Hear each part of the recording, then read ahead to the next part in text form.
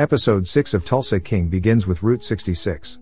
Like Stallone, Route 66 is quite old but still is amazing to watch. A man on a stable looks inside his barn and sees his horse Pilot missing once again. And once again it is just cruising in the middle of Tulsa with no care in the world. Stacy and her partner at the ATF have a mole in Waltrip's crew.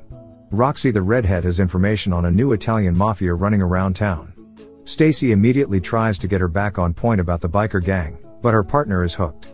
His name is Dwight, she says, and Stacy's partner is now going to report this to the FBI. Back in New York, Pete is enraged at his son Chicky for failure to stop the package from assaulting Dwight's daughter, Tina.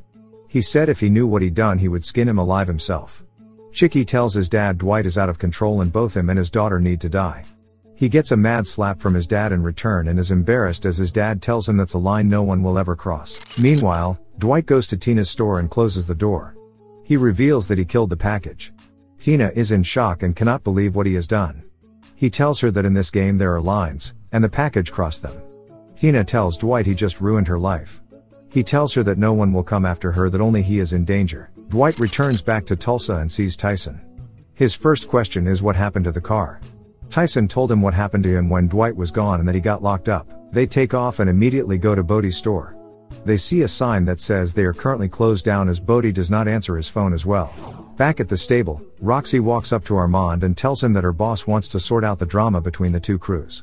Armand looks at her and says that he'll deliver the message and cannot promise anything more than that. Dwight finally makes his way into his crew's home base and walks in. He is beyond happy to see Mitch and tells him what the hell happened when he was at New York. Mitch explains to him how the bikies shook Bodie and Tyson up. Later on, his daughter Tina gets a call from her dad. He tells her he's checking up on her. She says that she is getting phone calls and no one is talking on the other line. He tells her that he'll call her back. He then calls one of the men that works with Pete. He tells him that he wants everything to cool down, and so Dwight tells him to come out to Tulsa and meet. The man says he will ask Pete first and see if he allows it. Dwight tells him okay, and we cut scenes to the following day where we see the pothead of all potheads. Bodie is meditating after his stressful week and gets a loud knock on his door. He gets up and sees FBI agents telling him they want to talk, to which he tells them okay. Meanwhile, they decide to raid his shop and destroy the place inside out. They cannot find any weed or money. Then, an officer tells them there is a safe in the back. The mobsters then decide to have a meeting about Dwight's proposal. Chicky reckons it is a setup and Pete once again tells him to shut up and that seeing him will be a good idea. At the same time, Dwight has a sit down with Waltrip. It goes the way you would think. Dwight tells him off, and tells him that there will be no negotiations as he has Mitch by his side. They go back to home base and eat dinner when Armand points to the door. They turn around and see Bodie. Dwight tells him where the hell he has been and Bodie tells him the FBI came knocking. This warrants him a pat down, and Dwight continues the questions and tells him what did he tell the FBI. He said to Dwight that he declared that they are business partners and that they can fuck off. Dwight is impressed and points to Mitch. Mitch then comes out with bags of cash on him and Dwight laughs when we see that he took the cash out of the safe in Bodie's store and replaced it with a cigar. Bodie is so happy and goes in for a hug when Dwight puts his fists up as a joke. His crew laugh and he tells Bodie he has his back and gives him a hug. The next day, Dwight goes to his local coffee shop once again. He looks at his watch and the waitress asks him what's wrong, to which he tells her, the horse Pilot is not out today. She tells him they are going to put it down for escaping so much. Dwight then asks her for her name and she tells him Spencer. She also says it's her last day working at the shop. Dwight has an idea and asks her if she likes horses, which she does. He takes her to the stable where Pilot is.